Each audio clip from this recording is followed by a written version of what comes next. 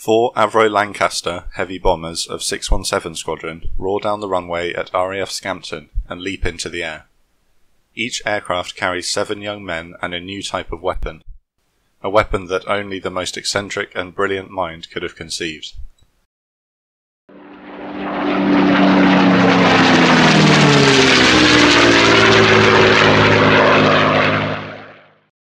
The first aircraft to launch are that of Wave 2, who have a longer route to their target. Wave 1, led by the commanding officer Wing Commander Guy Gibson, begin taking off 8 minutes later. The events leading to this moment have been nothing short of miraculous. The Specialist Squadron has been formed with a single mission in mind: to attack and destroy the hydroelectric dams of the Ruhr Valley, Germany's industrial heartland. A successful breach of the Ruhr dams would not only cause major disruption to hydroelectric power generation in the region, but the resultant flood would wreck factories so crucial to the German war effort. Barnes Wallis, engineer at Vickers, had been working on a concept where a 22,000-pound earthquake bomb would shatter the dams if dropped from an altitude of 40,000 feet. However, not even the latest Lancaster bomber would be able to carry such a bomb, and the accuracy required would have been impossible from that height anyway.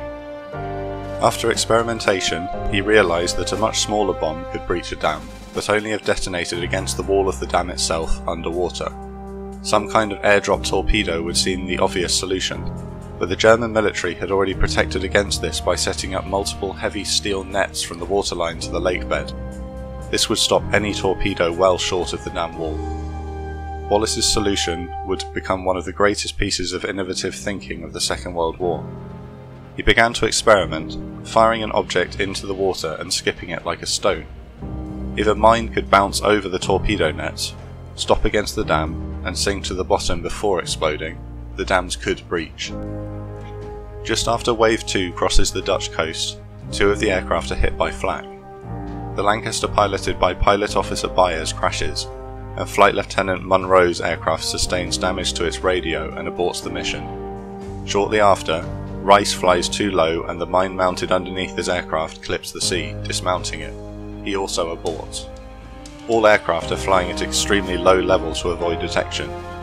Also, because the bouncing mines must be released at exactly 60 feet altitude to achieve the skipping effect. The crews have been training hard over the previous weeks to sharpen up their low flying, and to drop dummy mines at the exact correct speed, distance and height against dams across the UK.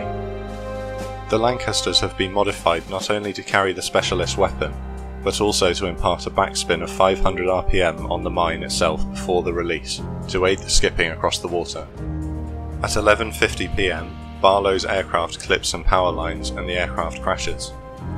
Wave 1 is split into 3 groups. Group 1, led by Gibson himself, is to attack the Murner Dam first. Groups 2 and 3 are to follow and move to the Ada Dam even when the Murner is breached successfully. Wave 2 is to target the Zorpa Dam. A third reserve wave take off later and will reinforce the attacks where ordered. Gibson's Group 1 runs into some heavy flak and Hopgood is hit, but is able to carry on to arrive at the Murner Dam just after midnight. Gibson orders his flight to orbit while he carries out a dummy run on the dam. Further behind, Astle from Group 3 of Wave 1 also crashes into power lines. McCarthy's is the only Lancaster from the 5 aircraft of Wave 2 to make it to the Zorpa, and at 12:15 AM begins dummy runs. Back at the Murner, Gibson informs Hopgood that he's ready to make his attack, and that Hopgood is to take over command of the mission if anything happens. The Lancaster descends and screams over the water at 60 feet. A wall of anti-aircraft fire flashes up to meet them, while the nose gunner desperately tries to give some back. After what seems like a lifetime, the bomb aimer is satisfied and releases the mine. They roar over the dam and turn away. The mine bounces up to the wall of the dam, sinks, and explodes with a great plume of water. After momentary elation in the attacking Lancasters, they realise the dam has not breached. Hopgood is next. On his run-in, his aircraft is hit by flak, but he drops his mine. It bounces over the wall of the dam and explodes on the pump house below. The explosion peppers the overflying Lancaster and it crashes. As Martin makes his run, Gibson bravely flies slightly ahead to draw fire from the defenders, As the mine hits the water, it veers away and explodes away from the target. Gibson now calls his most senior crew, captained by Squadron Leader Young.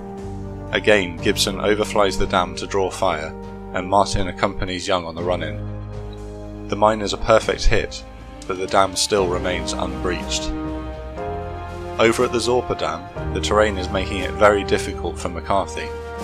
This dam requires that they drop the mine flying along the dam wall, as opposed to towards it. McCarthy has made 9 attempts, and every minute over the target increases the risk of being found by German night fighters. Having lost the rest of Wave 2 on the way to the target, it's unlikely that one mine will breach the dam, but they are there to do a job and won't leave until it's done. On the 10th attempt, they finally find a perfect approach. The mine explodes on target, but the dam does not breach. They turn for home. Back at the Myrna, Maltby attacks. Gibson and Martin once again attempt to draw fire away. This time, as the mine explodes, large pieces of stone and mud fly skywards in the plume of water. As an enormous torrent of water bursts into the valley below, Gibson sees that the Great Myrna Dam has been smashed. Gibson sends Martin and Maltby for home. He and Young lead the 3 remaining armed Lancasters, skippered by Knight, Maudsley and Shannon, towards the Ada Dam. Away to the west, the reserve aircraft of Wave 3 are en route. They've taken off 2.5 hours after everyone else, and will be dispatched to whichever dams are still standing when they arrive. Gibson arrives at the Ada at 1:30 AM to find the terrain very challenging.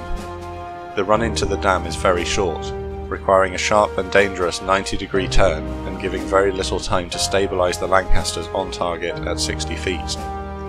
Tall hills surround the dam, making the manoeuvre into and out of the bombing run extremely treacherous. Shannon tries first, but can't descend low enough in time after the steep turn into the bomb run. He makes 3 more attempts with no joy. Gibson orders Shannon to orbit so Maudsley can have a try. After 2 attempts, he also fails to drop his mine. The 90-degree left turn onto the dam is proving very difficult to judge. Shannon makes another dummy run, before finally completing the turn well enough to release the mine. It scores a direct hit, but the dam does not breach. Maudsley tries again, and this time judges the turn, dropping his mine. Unfortunately, the mine detonates prematurely as it hits the dam wall. His aircraft is hit by debris, and he disappears into the darkness, likely with damage to his radio. He turns for home without communication with the others. Knight's Lancaster carries Wave 1's last mine. After a single dummy run, he manoeuvres his Lancaster and drops his mine. It skips over the water, hits the dam, sinks below the waterline, and explodes, breaching the Ada Dam. The survivors of Wave 1 and 2 turn for home. Wave 3 have crossed the Dutch coast. The first casualty is Pilot Officer Burpee's Lancaster, shot down by flak near Eindhoven. Not realising his aircraft has been lost, Bomber Command attempts to send a message ordering Burpee and Anderson to attack the Zorpa Dam. Townsend is sent to the Anepa Dam. Otley is shot down by flak north of the city of Ham. Still without radio comms, Maudsley is shot down by flak on the way home, north of Emmerich. Gibson's second in command, Squadron Leader Young, is shot down with his crew as they cross the Dutch coast westward, about 20 minutes from home. At just after 3 AM, the weather has deteriorated over the Ruhr. Heavy fog has made navigation by landmarks impossible. Anderson is forced to turn for home after being unable to locate the dams. Brown makes it to the Zorpa, but the fog is making an already difficult bombing run nearly impossible. He makes 6 attempts and eventually releases his mine with no breach of the dam. Soon after, Townsend locates and attacks the Anepa Dam. The attack results in another successful explosion of their mine, but no breach. With hindsight, it seems strange that he was sent to the Anepa instead of dropping a third mine on the Zorpa, which might have been the one to breach it after the earlier weakening. All remaining aircraft would make it home safely. At 4:15 AM, Wing Commander Guy Gibson lands. The raid was a success in that it dealt major damage to the German industrial war production in the region. and forced a massive diversion of resources to repair the dams and industry that would have otherwise been used against the USSR on the Eastern Front. Gibson and others on the raid would receive the Victoria Cross for gallantry under fire. 8 of the 19 Lancasters were lost. Of the 133 young men sent to smash the dams of the Ruhr that night, 53 did not come home.